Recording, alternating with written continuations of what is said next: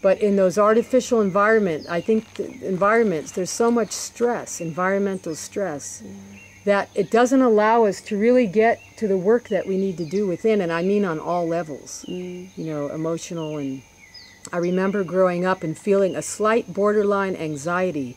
I didn't know what it was and why. When I look back, I think it was definitely probably diet related, just eating the standard American diet. And I just remember once stopping and just noticing, observing that. But that's, you know, here, definitely not experiencing that. This is something that's been so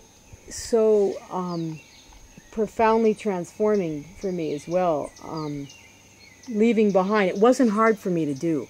When I started the sun gazing and I looked into a light, very deep light I had never seen before. There's something about looking deep in the sun.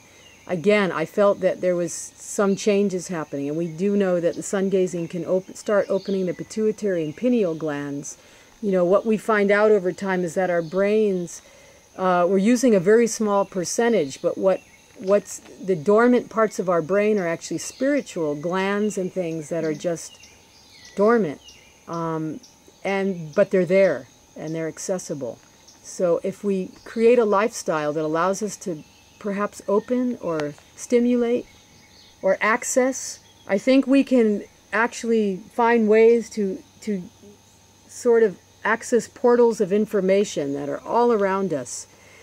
You know, they're not necessarily, we can't necessarily see them, but we can access definitely many levels of higher consciousness that may give us important information we need for the times ahead.